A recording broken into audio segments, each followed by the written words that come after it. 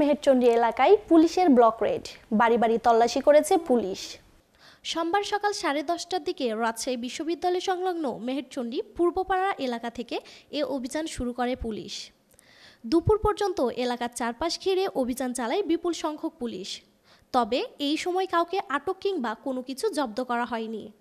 রাজশাহী মহানগর পুলিশের আরএমপি বোয়ালিয়া জোনের উপকমিশনার আমির জাফরের নেতৃত্বে অভিযানে অংশ নেন শতাধিক পুলিশ সদস্য। আরএমপির মুখপাত্র সিনিয়র সহকারী কমিশনার ইফতেখায়ের আলম জানান, জঙ্গি, মাদক ও সন্ত্রাস বিরোধী অভিযানের অংশ হিসেবে এই ব্লক রেড চলেছে।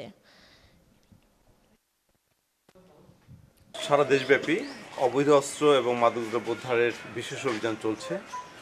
পাশাপাশি কোথাও যেন কোনো জঙ্গিবাদের মতো নতুন করে কেউ মাথাচাড়া দিতে না পারে বা নাশকতামূলক কোনো কর্মকাণ্ডের সাথে কেউ জড়িত হতে না পারে, মূলত সেই উদ্দেশ্যে আমাদের এটা নিয়মিত অভিযান একটি অংশ এই ব্লক রেড।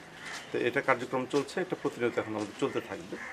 এটি মূলত আমরা দেখছি যে কোনো আগন্তুক কোনো বাড়িতে অবস্থান করছে কিনা, নতুন ভাড়াটিয়া এসেছে কিনা, বা যে সমস্ত ভাড়াটিয়া অবস্থান করছে তারা থানাকে ইনফর্ম করেছে কিনা, যে তথ্য ফর্মগুলো ফিল আপ করার কথা সেগুলো আছে কিনা সেটা। আর পাশাপাশি কোনো বাড়িতে যদি কেউ অপরিচিত কেউ অবস্থান করে আত্মীয় স্বজন পরিচয় দিয়ে, সেটা আমরা যাচাই বাছাই করছি।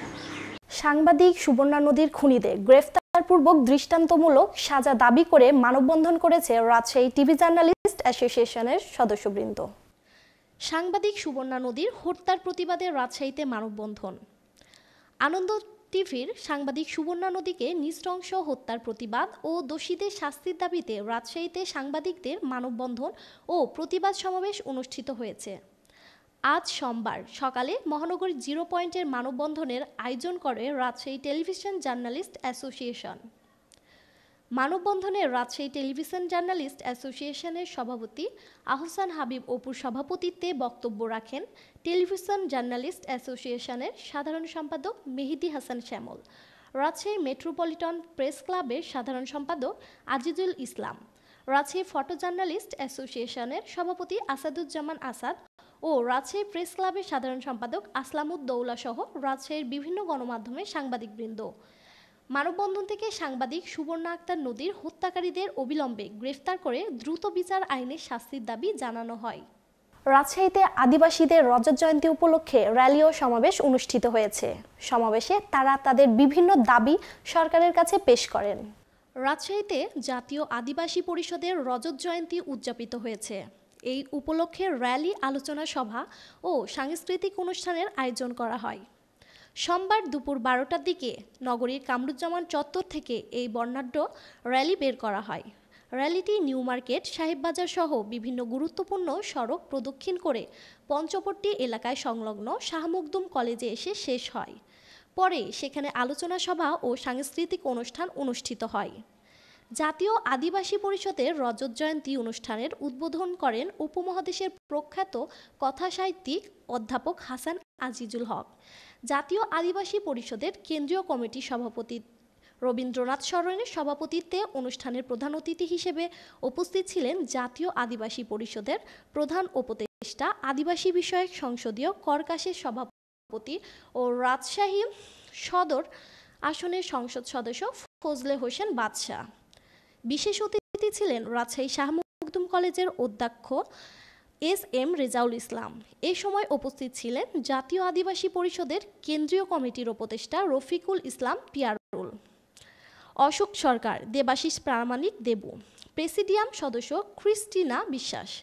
সভা পরিচালনা করেন জাতীয় আদিবাসী পরিষদের কেন্দ্রীয় কমিটির দপ্তর সম্পাদক সুভাষচন্দ্র হেমব্রম ও আদিবাসী ছাত্র পরিষদের কেন্দ্রীয় কমিটির সাবেক সভাপতি বিভূতিভূষণ মাহাতো। পরে সাংস্কৃতিক অনুষ্ঠানের আয়োজন করা হয়।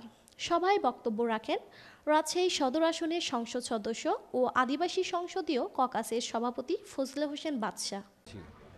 এমনকি পার্লামেন্টেও তুলেছি, কিন্তু এই দাবিগুলো এখনো পর্যন্ত বাস্তবায়ন হয়নি। এবং আদিবাসীদের মধ্যে সমতলের আদিবাসীরা সবচেয়ে নির্যাতিত, এবং সেই জন্য বলেছি যেমন পার্বত্য চট্টগ্রামে ভূমি কমিশন গঠন করা হয়েছে, সমতলের আদিবাসীদের জন্য ভূমি কমিশন গঠন করা হোক। এবং অন্যদিকে শিক্ষার ক্ষেত্রে আদিবাসীদের যে ভাষা স্বীকৃতি লাভ করেছে, কিন্তু সমতলের এখনো পর্যন্ত সেই শিক্ষার কার্যক্রম এগোয়নি। আজকে সমতলের আদিবাসীরা নির্যাতিত নিপীড়িত হচ্ছে। আজকে গোবিন্দগঞ্জের কথা আমরা জানি। আমরা চাই সরকার এবং রাষ্ট্র ব্যবস্থা এবং যারা মানে আইন প্রয়োগ করেন এবং নিরাপত্তার দায়িত্বে আছেন জনগণের, তারা যেন আদিবাসীদের নিরাপত্তার প্রশ্নে একটা বিশেষ মনোযোগী দেন এবং আজকে উপেক্ষিত আদিবাসীরা সমতলের, তাদের জন্য আজকে আমাদের সবাইকে এগিয়ে আসা উচিত। এবং এই জাতীয় আদিবাসী পরিষদ আজকে দীর্ঘদিন রজত জয়ন্তী আজকে পালিত হচ্ছে, তার মানে দীর্ঘদিন ধরে তারা সংগ্রাম করছে, আন্দোলন করছে এবং তাদের অধিকার বাস্তবায়নের জন্য। আমরা আশা করব এই সম্মেলনের মধ্যে দিয়ে যে দাবিগুলো উত্থাপিত হবে তা যেন সরকার বাস্তবায়নের বাস্তব উদ্যোগ গ্রহণ করে। রাজশাহীতে তানোরের বিল্লিবাজার এলাকা থেকে ৭৯,৭৫০ লিটার চোলাই মদসহ ৪ মাদক ব্যবসায়ীকে আটক করেছে র্যাব 5। রাজশাহী জেলার তানোর থানাধীন বিল্লিবাজার এলাকায় ভ্রাম্যমাণ আদালত পরিচালনা করে র্যাব 5। পরিচালনাকালে দেশি মদ প্রস্তুত, প্রক্রিয়াজাতকরণ ও মজুদের অপরাধে 4 জনকে আটক করে ভ্রাম্যমাণ আদালত কর্তৃক 25 দিনের সশ্রম কারাদণ্ড প্রদান করে রাজশাহী কারাগারে প্রেরণ করা হয়। আটককৃতরা হলেন মোহাম্মদ কামরুজ্জামান মণ্ডল, মোহাম্মদ নাসিম, মোহাম্মদ শহীদুল ইসলাম মুন্না, মোহাম্মদ আব্দুল লতিফ।